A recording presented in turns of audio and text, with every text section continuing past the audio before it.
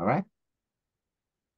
So we're joined all the way from southern Minnesota on the shores of the Mississippi River in the beautiful town of Winona, Minnesota, by my friend, high school classmate, graduate of Madison Central High School, Navy veteran, product manager with Thern Cranes and Winches there in Minnesota, Chris Reilly. We thank you so much for joining us again. We got a room full here with us at Velma Jackson High School for our computer science engineering class. We're recording this for all of our friends in Madison County schools, all the middle schools, all the high schools, all of our great JROTC programs. Madison Central High School, Ridgeland High School, Germantown High School, and the Academic Options Center, and our YouTube channel. So we thank you once again for taking some time to join us today. Yeah, no problem, Greg. And I thank you so much for having me. And if for those of you that were around on Wednesday when I was originally supposed to join you guys, I am so sorry. But being a grown up just never gets any easier, man. I tell you what, I can't ever always be where I'm supposed to be on time. But awesome. I'm really glad to be here. I'm so excited. Greg continues to invite me back year after year to talk to you guys. So, like Greg said, my name is Chris Reilly. I grew up in the Jackson, Mississippi metropolitan area. I lived in Jackson for a bit, went to Span Elementary off of Ridgewood Road over there. My sister was a graduate of Chastain and then Murrah High School. Then we moved to Ridgeland, and I went to Rosa Scott Madison Central High School there in Central Mississippi. And I want to talk to you guys a little bit today about my career and kind of what I did after high school. I don't know how you guys are feeling towards the end of high school, but me personally, I had done 2 tours at the alternative school over there in Canton, Mississippi. I was a little bit of a knucklehead in high school. I don't know if Mr. Lawrence is still around and out there, but I was a little bit lost, and I didn't know what to do with myself. And my I was raised by a single mom. Me and my big sister, we had enough money to put food on the table and pay the rent most of the time. But I certainly did not have money to go to either Hines or Holmes Community College. I definitely did not have the money to go to a 4-year university. I had a lot of friends that were going to college. I had a lot of friends that were staying in Jackson. I still live in Jackson today and working. But I also did not want to do that. So one day I wandered into the Navy recruitment office off of Highway 55 there in Ridgeland. And I said, "Excuse me, gentlemen, if I join the Navy, will somebody tell me what the heck I'm supposed to be doing with my life and give me food and money and shelter?" And the Navy had a place for me. I tell you what. So if that's what you're looking for, they'll certainly do that. My time in the Navy, I thought was really cool. Being in the military is a stressful job. You do a lot of important things at a very, very young age. The amount of responsibility that was imparted onto me, I thought was just insane. But I joined the Navy's nuclear power program. So the Navy, if you did not know, has a couple of platforms of naval vessels that do not operate on gasoline or coal or boilers or any of that stuff. They are very sophisticated nuclear reactors, and those platforms are U.S. Navy submarines and U.S. Navy aircraft carriers. They can literally drive around for the only thing that limits those platforms and how long they can stay on deployment is the amount of food they can carry for the people on board. Wow. I joined the Navy's nuclear power program. I was a mechanic and worked with all of the nuclear stuff in the engine room. So turbines, pumps, heat exchangers, the machines that make water, compress air. I got a really good technical skill set, which was good for me. In my house, we had a little bucket under the sink and it had a butter knife in it. And one side was a hammer, the other side was a screwdriver. And that's just how me and my mom rolled. So getting a technical skill set in the Navy and learning how to work with my hands, how to take stuff apart, put it together was super great. The Navy sent me to school for about 2 years, from 2000 to 2002. And then I did pretty well in school, which was amazing to me because I did not do well in high school. And they asked me to stay on and be an instructor before I went on deployment. So then I spent 2 years teaching people about all the things I learned in Navy nuclear power school. And then I deployed on a U.S. Navy submarine, which I'll talk a little bit more about here in a minute, from 2004 to 2008. We did 6 strategic deterrent patrols. We were a nuclear missile submarine. So our job is literally, if you guys have ever seen movies and stuff, and you see the president has like a suitcase where he can do all these things and launch missiles. They call it the nuclear football. All of that stuff is completely real. And it was our job to hide in the middle of the ocean and launch a missile at something if that day were to ever come. Thank goodness it did not. And then before I got out of the Navy, I did a second instructor tour and taught some people again after I did deployment before I departed the Navy. When I departed the Navy, I didn't really want to work in nuclear power anymore, but I had 11 years worth of nuclear power experience. And if you know things about nuclear power and you have experience with nuclear power, the very large utility companies, I don't know what you guys have down there, Entergy, Xcel Energy, these other big companies, they will pay you a shocking amount of money for the amount of time I spent in the Navy, I thought. So I ended up going to work at a nuclear power plant, but what I really wanted to do was work in a business. Work for a company that had a profit motive, contribute to an organization, and one day I'll tell you guys I want to be the CEO of a company. So I couldn't really do that with 11 years worth of nuclear power experience working with my hands. So between like my last couple years in the Navy in 2013, 2014, I used every single Navy benefit available to me to get as much college degree as I could. I'm not super great at school. I don't really like school. But sometimes not having a college degree, at least for me at the time, I felt like was going to prevent me from doing what I wanted to do. So I went to a whole lot of free college. I got associates, bachelor's, master's degrees, all in business. I did not pay $1, not for room and board, not for books, nothing. Uncle Sam gave me all of the money I needed. And I would still have, if I wanted to go back and get another certification, I still got some benefits remaining. So Wow. it was great for me. And so I spent a couple of years working at a civilian nuclear power plant, and then I was able to kind of transition over into some other roles at some organizations. And now I work for Thern Incorporated. I work in the sales and marketing department, and my job is to be a product manager. I'll talk a little bit more of that in the beginning. I do want to fill you guys in on some naval stuff. Like I said, being in the Navy is a really hard job. In our country, we have what's called the nuclear triad, and it's basically a deterrent system. We let the whole world know we have lots of nuclear weapons. Don't mess with us, but we don't want to use them. So it's strategic deterrence, right?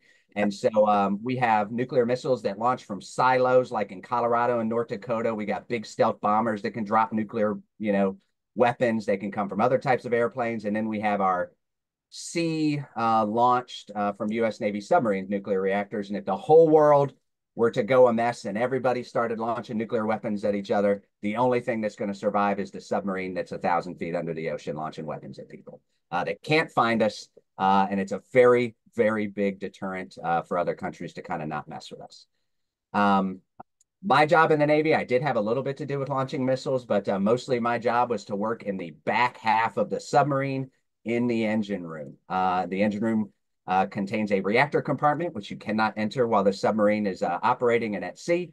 But basically, they use a very hot rock made of uranium to boil water, which then spins turbines that propel the submarine through the ocean, create electricity for the submarine, as well as power all of this other equipment. So as a machinist mate, there was all kinds of equipment in this engine room. When I joined the Navy, I'm telling you, I didn't know a flathead screwdriver from a Phillips head screwdriver.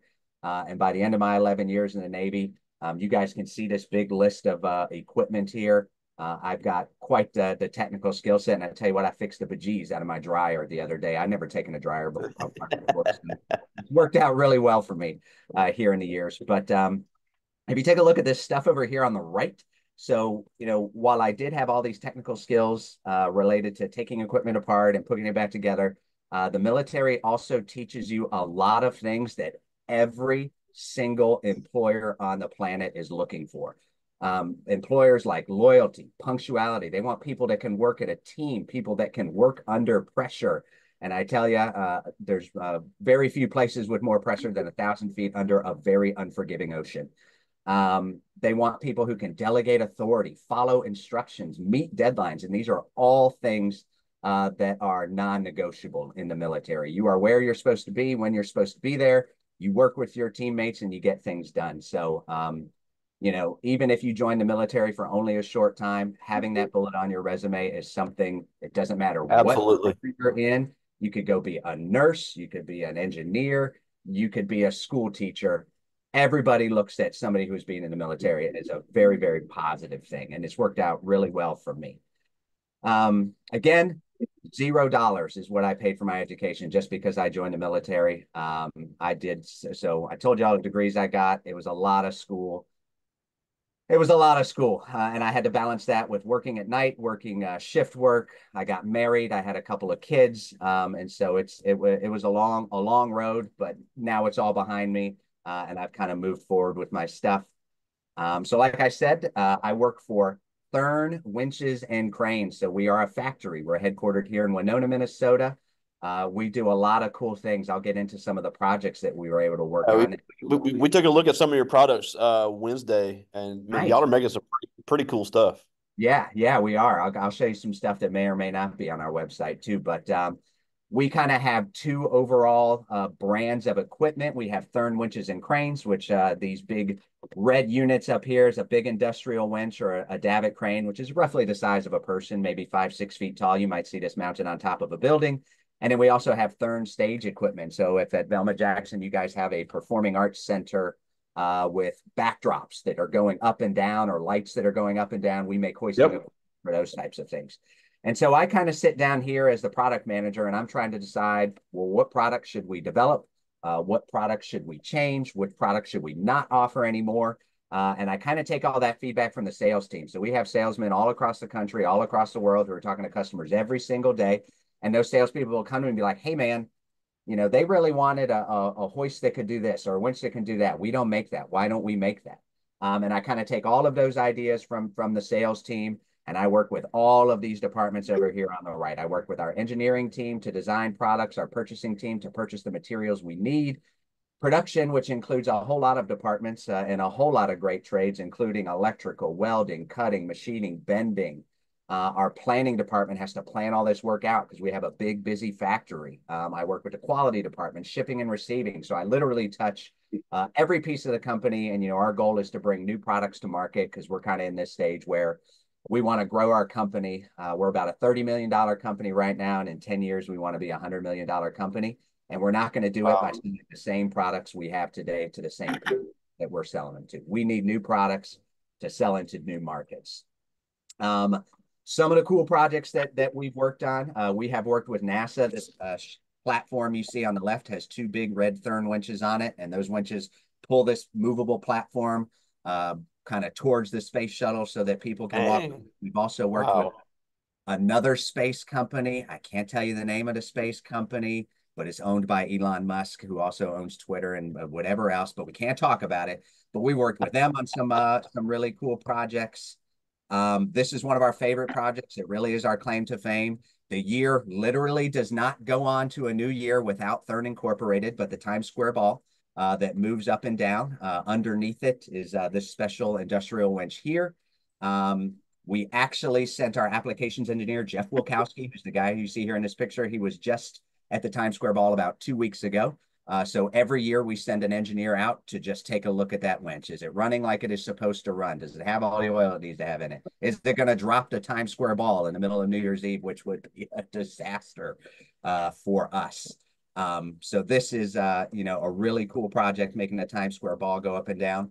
I don't know how many of you are NFL football fans, but if you watched the NFL draft, not the most recent one, but the one last year that took place in Kansas City, we designed all of the winches and controls that raised the stage. So on the left is kind of what the NFL draft stage looked like before the ceiling was raised. The ceiling is made up of the grid work you see at the bottom, and our winches took that grid work, raised it up to the top of these pillars so that you could then stretch, this Bud Light fabric or whatever. And then this was the NFL stage as it existed. So we work on a lot of really cool projects. As a sales and marketing guy, it took me a long time to get here, going from being a mechanic in the Navy to kind of working my way over into sales and marketing. But the job itself is very interesting. I get to touch every single department. I get to work on very big company initiatives.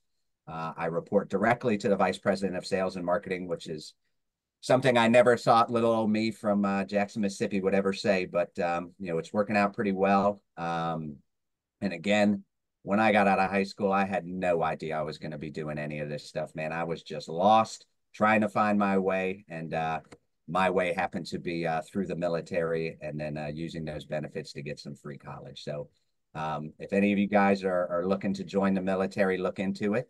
You can pick what it from a variety of jobs. You don't. I just showed up and said, I need money, man. I don't know. Just I'll do whatever. But you can actually do something you're interested in. If you're interested in computers, there's IT jobs. If you're interested in video games, you can fly drones around the world. I mean, there's really no shortage of things you can do when you serve your country. So um, that's kind of who I am and how I got here.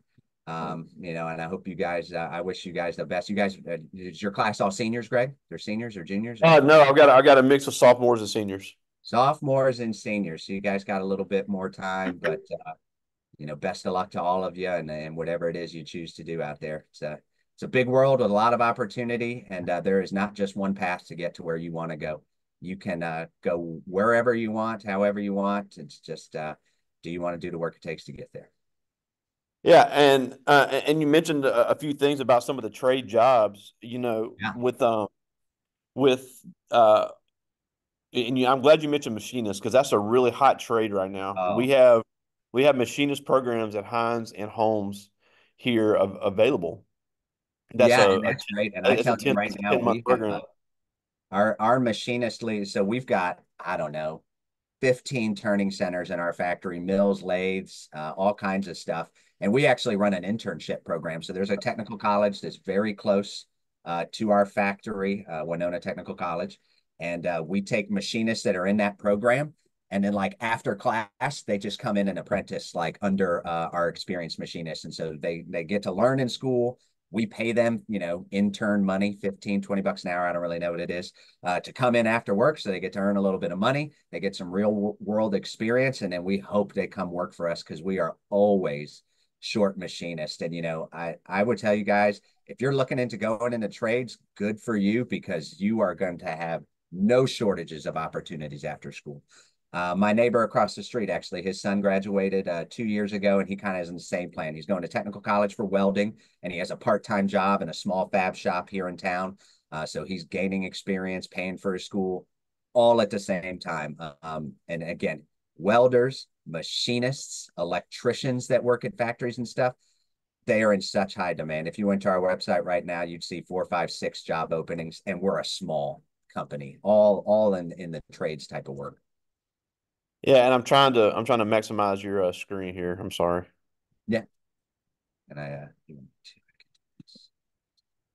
uh, Zoom stop share. There we go. All right. Yep. Oh, awesome. All right. Now, and a couple other things I wanted to mention because obviously I don't want to tell our age too much, but when you went through the military, a lot of these engineering and technological advances were not available yet. So Yeah. now, especially Navy and Air Force and Army and Marines as well, but in the Space Force, but if somebody wants to get state of the art technological training and then move into the workforce, you're going to be dealing with engineering things that are going to translate into any industry. You're going to get paid to do it. And I know when you were on the submarine, you went all over the world. You'd be able to Yeah. see places you never would have been able to see otherwise. And then with all these technological advances with cybersecurity and IT and information systems that and intelligence that these branches use, that's going to translate into six-figure tech jobs after just a few years of serving in the military. And I think, I know you mentioned the movies. I think a big hindrance for a lot of kids is they think military. All they think about are things they saw in the movies. All they think about is kick down doors, blow stuff up, Top Gun, screaming fighter jets, and that's just such a small part of what the military actually does. There are so many great ways that you can serve your country, and other than going to basic training, you're never touching a weapon. Yeah, for sure. The only time I ever carried a weapon, I had to do training twice a year, and when we were in port, I carried a sidearm that I never used one time. We were buried so far deep in a Navy base, and then once you take your ship on deployment, nobody carries a weapon. You lock them all up in lockers, and you're just out, out in the ocean doing your thing. But you're absolutely right, man. I mean, just on a submarine alone, we had IT people, we had cooks, we had a doctor. We've got engineering people, we have officers, we have administration people. Like it doesn't matter what you want to do, the Navy, the Air Force, all of these military organizations, they're just massive organizations and they have opportunities for you no matter what it is that you want to do. And you're right. The technologies these days, a lot of groundbreaking technologies originate in the military because the Absolutely. military has a really big budget and they go to really big companies like Raytheon or Lockheed Martin and they're like, hey, we need a missile that can do all this crazy stuff. And then, all of a sudden that exists. That's how we got GPS. Like GPS was a big military technology, and now it's on everybody's cell phone on the planet. So you're exactly right. It doesn't matter what you want to do. High tech jobs definitely translating into opportunities, not only because of your technical skill set, but of all the soft skills you get. Man, when somebody hires a veteran, they know what they're getting. Absolutely. And that's the thing. You get interview preference with veteran status. So if you have even just 4 or 5 years of military experience, that's going to put you to the top of the list. That's So yeah, absolutely I right. think that's something that our kids really need to understand. If if someone is in a similar situation that you were in high school, you're kind of unsure about what you want to do. Maybe your parent, I hear all the time, I want to go to college. My family can't really afford it. Even though there's great ACT scholarships out there now, we've had kids say, look, I can go to college, but I want to get the heck out of Dodge. And we have an alum that graduated in 2017. He's a part of the Air Force Special Forces, and he's been all over. He's been to Southeast Asia. He's been to Europe. He's at Tinker Air Force Base in Oklahoma now. But he said, "Man, I wouldn't have traded this for the world." And he's learned all kind of great skills and just he's fallen into an associate he didn't even know he was getting.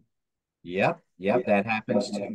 When I first got my associates, they actually asked to see, hey, can we see your military transcripts and can see this, that, and the other? And they went through all these things and said, you don't need to take Math 101 guy who took 3 months of advanced calculus for a Navy nuclear power course. And I got college credit for all of that stuff too. So there's a lot of universities, a lot of these, I think they call them gold ribbon universities or something like that, that have very close partnerships with the military to specifically help veterans get their degrees. Because these colleges are very, very, very, very well aware of the benefits that veterans receive for serving their country in terms of, hey, you can use this money to go to college. So there's a lot of colleges out there that seek veterans to come work at their programs. And so again, it was just a really great opportunity for me. I know I've said it 80 times. I was a knucklehead growing up, and thank goodness that I found an opportunity. If somebody put down some rails and said, "Just stay in, hey man, just stay in between these things, and you're going to be okay." And I certainly was. Yeah, and then I thought it was cool you showed some of those pulleys because we haven't gotten to it yet, but that's part of the six simple machines in Yeah, engineering. The pulley and winch is a part of that because it makes jobs easier. So, yeah. what are some of the things, some of the other things that kids may not think about that pulleys and winches are used on every single day and have to be manufactured? Yeah, so I mean, we have no shortage of different applications that our customers call in for. Wastewater treatment plants is a huge segment for us. So I imagine that nobody's been to a wastewater treatment plant because nobody has. I've been to a couple just to do product research or whatever. But there's a bunch of open pits of water, and they're cleaning the water that comes out of your house. But they have mixers that have to be raised up and down, and water gates that have to move up and down. All of this stuff takes winches. The other day I visited, oh, not the other day. So about a month ago, I went down to Louisville, Kentucky. Louisville, Kentucky is right on the Ohio River, and they Mhm. have two of our large winches that move barges back and forth so that a big, bucket truck can scoop the gravel out. They dump it in a funnel, and then it went up the hill to this concrete factory on conveyor belts. Um, we have a lot of high tech opportunities in our theater department. We don't make winches and cranes that fly people around in theaters. There's a whole lot of insurance liability things you have to think about if you're going to lift a human being like 40 feet off the ground. So it's not something we play in, but we do a lot of, if you've ever been to a theater and found yourself thinking, wow, how did they do this? How did it move up and down? How did they get it to fly across the room so fast? We do those things. We also get requests for cranes and winches that are made out of alternate equipment. Obviously, steel is a readily available material that's mined out of the earth. It goes through foundries or all over the place. We can get it all the time. But some of our customers are like, hey, well, steel's really heavy. Can you make it out of aluminum? Can you make it out of a composite material? And so then we got to go and do research on those things. And so really, if you need something to move up, down, something to be repositioned or rehold, if it's big, if it's small, no matter what it is, we can probably help you with that. You see our technologies in buildings under construction. The big Ferris wheel in Las Vegas was a project that we worked on, and the Sphere Oh in wow. Las Vegas, as that building was being constructed, we had several winches in there. Um, so there's really no shortage of opportunities. And I would say, more than our standard products that we sell, at least 60% of our products are custom made to the person that ordered them. So, hey, I have an oil rig. I need a Wow. winch that's this big. It's got to do this thing. By the way, I need some special certification because it's on an oil rig in the middle of the ocean and we got to meet all these standards. And so, really, it's no shortage of opportunities. We also get smaller, less sophisticated opportunities. Siemens flagpoles. They make very large flagpoles for like those flags you see in front of like Camping World, like the really big flagpoles. And they have a Thern winch that's Yeah. built into their product to raise and lower the flag. And Wow. so, really no shortage. And when it comes to customizations and how winches work and um, what you have to do to make sure you're not going to break something or hurt somebody when you're lifting a load, there's no shortage of opportunities. And it doesn't really matter what your role is here at the company. It's all about safety, quality, and building a good product for our customers. Now, before I get to their questions, there's one more thing I want to talk about, and you had this on your slide, and I think this is important. And I Yeah. know I can speak for all the other teachers that'll see this later, is that the amount of soft skills, even in the military, even, because I hear kids all the time say, well, I'm going to go to trade school, I shouldn't have to do presentations. They don't know it yet. They're about to get a assignment where they're going to have to work together here in a second. But how important is that ability to communicate, to work together, to be able to present, articulate, sell, even if you are a trade person, even if you are a truck driver, even if you are uh, Yeah. somebody that's working in the factory. So, how important are the skills, not just in the military, but in business? They're so important. So at some point, in the military, I did some training of personnel. I worked at a training command. Then when I got out of the Navy, I was an instructor at a utility company. And then I became a training manager at a manufacturer. So I have been working in and around expressing your ideas and communicating with people and trying to further your department's agenda for a really long time. And, I didn't want to be a training and development professional for a long time. But I tell people all the time that, my 4, 5, 6 years of working and training and development and putting PowerPoints together and explaining things to people who don't understand them and getting my ideas across and helping people understand things how I understand them, incredibly important. And, as a training professional, your job just kind of lends itself to that, right? So I'm training somebody who doesn't know anything about this, and I'm increasing their knowledge about this. Well, in the business world, I don't do that so much anymore. I'm not always training people. I do sometimes train folks, our sales team. I train them on new products and stuff. But a lot of times, I'm just trying to help my leadership team understand. Look, if we develop a new hand winch, we might make some new money, but we need a strategy, and this is why, and this is the products we need to develop. And really just my ability to articulate those ideas and help people understand, the way that I'm thinking is, well, I think it's 90% of the reason that I have the job. I don't build anything. I don't make anything. None of these products exist because I put my hands on it. I don't design it. I'm literally just having meetings with people all the time, sharing my ideas and saying, hey, this is where I think we need to go. So, any opportunity you have, whether it be in school or after school or whatever, to stand in front of a room full of people and explain yourself or present an idea, take those opportunities. I read this thing the other day that, the number one fear in the world is public speaking. And the number two fear in the world is death. So people would literally rather be in the coffin than give the eulogy, which is just insane to me. But you see it over and over. So there's a lot of people that have a real hard time either speaking in front of crowds or even smaller presentations. But those soft skills, your ability to communicate, organize your thoughts, and present them to other people. I mean, not everybody can do it. I'm sure everybody has sat in a room at some point when somebody was trying to Yeah. explain something to them, and you're like, "What are you talking about?" I have Yeah, no. because it's not always the smartest person, but the best salesman is the one that's going to make the money. Yeah, that's right. That's right.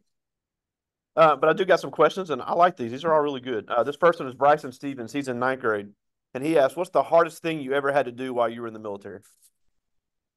Oh, the hardest thing that I ever had to do in the military. So being on board, I mean, deployment in and of itself is hard. So my the first deployment, I ever did. This is the first time I'm literally out of the country, the first time I'm away from anybody and everybody.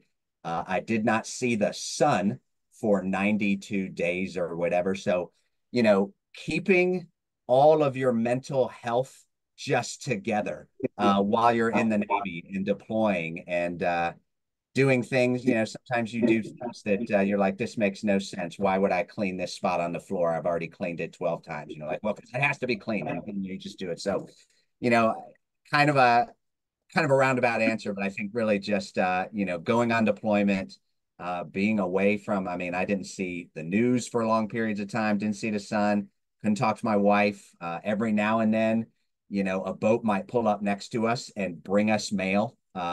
From our families back home. We call it a mail drop, or they might bring us fresh eggs or something.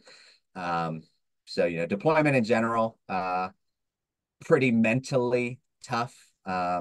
But overall, still a good experience. That's a good question. I don't know if I've ever really thought about it. But I do know, I have heard from several people, including our classmate Judah Clark, that when you're on the boat, you eat good, and there's always something to do. Yeah, yeah, totally. And it's funny. I think the submarine force is well known in the Navy for having one of the best meal times. But yeah, it wasn't too bad. Four meals served every day, one every 6 hours. Breakfast, lunch, dinner, and then a midnight meal. On Saturdays we had burgers for lunch. On Fridays was pizza night, and then like every third Sunday we would get steak and crab legs. I mean, it wasn't like Ruth's Chris or anything, but if when you've been on deployment for 3 months, you'll take whatever crab legs they'll give you. Hey, Bring it hey, in, and, dip it and in. it's free. Yeah, totally free. And that was the other great thing about going on deployment. I didn't have time to spend any money. And so by the time you get home from being on deployment, I mean, they're feeding you, they're housing you or whatever. Your bank account just builds itself up and they stick you in a tin can for 3 months. Absolutely. This is Rashawn Smith. He's a senior, and he asked, "Would you recommend someone going to the Navy uh, after their senior year in high school?" Yeah, I would recommend it. The Navy, the Air Force, whatever it is you join. I don't know a whole lot about the Space Force yet. Um, but yeah, they will explain to you everything that needs explaining. You will gain life experiences that you will gain nowhere else. You get to be a part of a team that literally does one of the most important things in our country, which would be freedom fighter of freedom and democracy. You get all of these things, and they pay you to do it. And when you walk away with a lot of good memories. You walk away with a lot of good skills, and there'll be a lot of opportunities in front of you. Absolutely. All right, I've got two more. This is Darius Cooper. He's a senior, one of our football players here, and one Nice. of our power lifters. Ooh, And he asked, at Thern, what are you guys' plans for growth, and what segments do you see yourself going after in business? yeah, great question. So, our plans for growth kind of center around a couple of things. One of them being growing in our existing markets and our existing opportunities. So we kind of have three large vertical markets we go after. One of them is our theater market, and our bread and butter for theater is not like Cirque du Soleil or professional theaters or that. We are middle schools and high schools. Like Yeah, 80% of our projects are middle schools and high schools. So we have plans to not only build out our sales teams, but we have to build out connections in the industry. We're going to be visiting with consultants because consultants write specifications for theaters. And if the consultant knows who you are, they can write your product into those specifications. In our wastewater market, we're developing lightweight cranes. And then in our industrial market, we do take a lot of custom projects in that market, but we are looking at going after other markets that we don't serve today. One place that you see a lot of winches would be on the front bumper of like a Jeep or sometimes a fire truck. And so we don't make winches of that nature. And so the winches we make tend to be a little bigger, a little more industrial. And you can go to Northern Tool or whatever and get a smaller winch that might go on a bumper or an ATV, for $400. But that is a market we don't play in, and it's absolutely flipping massive. And so we're kind of going after that segment a little bit. And so outside of business segments, we also have geographic segments. And right now, about 90-ish% of our sales come from North America, either or Central America. So US, Canada, or Central America. And the other 10% comes from Europe. And so we are looking to expand Wow. geographically into other parts of the world, which is really hard. Language barriers are something that are really tough. Like it is tough for us to sell somebody who lives in the Netherlands a thing when I mean we're in the US, we speak English and all of our marketing materials in English. So you got to find salespeople that can speak multiple languages. I tell you guys right now, I don't know if you guys are taking foreign language classes, take all of them, all of them. We would hire somebody that spoke multiple languages for a position where a degree was required, even if they didn't have a degree. Like speaking multiple languages and being able to talk to people is probably one of the most valuable things you can do in business. I can't tell, I mean, the amount of job opportunities I see these days that are, hey, we're looking for somebody bilingual who can speak Spanish because we're trying to grow our business in, Latin America or whatever the case may be. So we're trying to grow geographically. We're signing up new distributors. We do have our own internal salespeople, but they basically sell to people who sell our stuff. So we're trying to drum up more distributors, especially in China, Australia. New Zealand has a lot of interest in Wow. our products right now, but New Zealand has some interesting laws in there. So sometimes when we have several products that we can sell here in the US that we can't sell other places because they don't have the right type of electric motor on it or whatever the case may be. So, that's part of the other job that I do is try to say, well, we sell this product here, but we don't sell any in Canada. Why not? Figure that out. Sell more in Canada or sell more in the Netherlands, whatever the case may be. So we're growing geographically, we're developing new products, and we're trying to grow organically through our existing sales force by calling on more customers. That's awesome. I just got one more. This is Jada Green. She's a senior, and she asked, "What was the biggest inspiration to pursue this career?" Well, I will be honest with you guys. I would like to make a whole boatload of money one day, like a whole boatload of money. Um, and sales and marketing is kind of where the money is. And that's kind of my ultimate goal. I mean, I don't intend to stop at middle management. I would like to be, upper, bigger, whatever management. Um, but a little bit beyond that. So I'm not trying to say I'm just a money grubber, but I mean, we're all going to work for the money. I'm not going to lie. Oh, and health insurance. I got 4 kids. I need health insurance. Um, but I always like sales and marketing because it's kind of a puzzle that you're trying to solve all of the time. Like we're a $30 million company in a $50 billion market. How do I make our company bigger? And I'm just solving puzzles all day long. How do we develop one of these? How do we get it to market? And sometimes we get big winners, and we develop a product that sells, 3 million bucks worth of product a year. I have other products that we've worked on where we completely missed the mark and we have not sold one unit. So kind of hit or miss. Very exciting when it's a hit, not so exciting when it's a miss. Um, but yeah, that's kind of where I'm at. I don't want to get up every day and be bored. I want to contribute to something, so I don't want to just enter Zeta all day or something. I don't know. And I want to do something I enjoy. So that's what I do. And Well, money. getting into any type of engineering field, whether you go military or not, it's never going to be boring with all these technological advances. Yeah, no, never going to be boring. And, I think every engineering department spends a lot of time trying to upgrade their current technologies too. And so, our engineering department, beyond just designing our products, they try to modernize our factory, change the way how we put stuff together. Well, let's change the way how we build this so it's put together easier and all kinds of stuff. So, you're exactly right. No shortage of opportunities, especially in the engineering field. We're hoping to soon make products that, I mean, a hand winch is a pretty simple product, but a larger industrial winch, we could probably make it so we could log on to that thing and adjust it remotely and have Wow. it talk to us or spit out a dashboard. Like there's all kinds of technology that we can pursue there. Wow. Well, we're almost out of time, and we thank you so much again for joining us. And it's crazy to think we've known each other almost 30 years.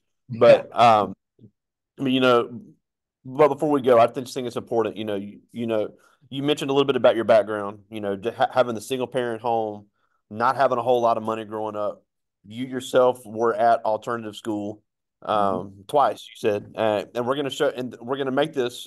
My friend, Mr. Freeman over at the alternative school is going to have this as well for his class. So I Right? think it's important. You know, you're sitting in the same place that a lot of these kids were, but you never let your current situation determine your outcome. No.